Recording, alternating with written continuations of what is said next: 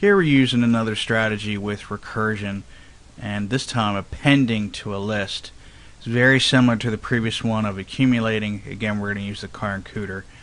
This time we're adding the first parameter list to the second parameter list. So the second parameter is going to be the base list we're going to be adding to that.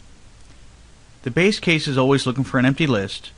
We can return the rest of the list, which is going to be the second parameter. Again, just like previously, there's going to be many calls in the stack. They're going to be waiting for the previous one until we get to the end of the list. Then it'll all collapse and we'll have a new answer. I want to show the example of the advanced append function. Now, I put a number 1 because I'm going to show you a second one later on.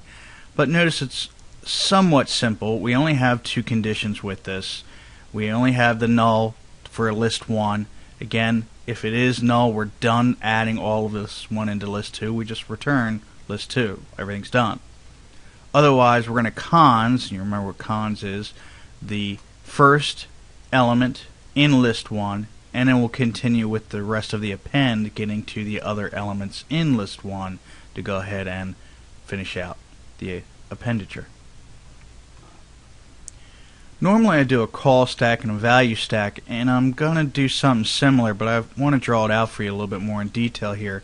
The call stack is going to look exactly the same. Notice my base call was the append x, y, and z, and it's going to be to a, lowercase b, and c. So eventually the list is going to be the x, y, z, a, lowercase b, and c. Notice how it shrinks eventually, and we only do 4 steps because, again, remember, when we finally reach that list number 1 has no elements left, then we're finished. That should make sense. So let me show you what the value stack will look like. So in step number 1, we have the list on the left hand side that we're about to add an element from and into. We have our cons car1, which is going to be the x, and then we're going to append it to the rest of the list. Now that box on the right hand side here, that's because I'm not done yet. We have to wait until we're totally finished with everything. But right now I'm using a cons, which is just below that number 2, which is condition number 2, and one of those links is to the x. The other link is incomplete yet because that's waiting for the rest of the calls to be done.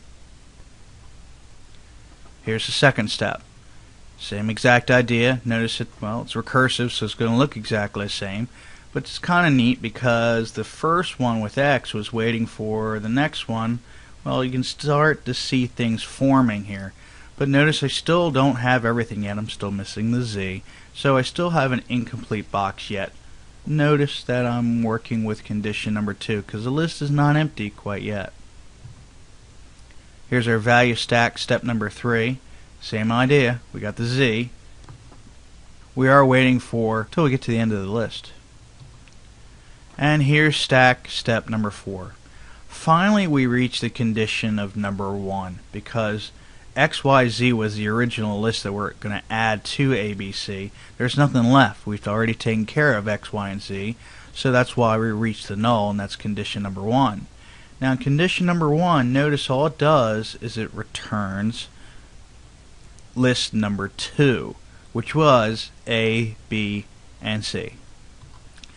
Because the previous call had a cons that was linking one to z and the other one to whatever the result was in the next call, that's how we get our entire list together.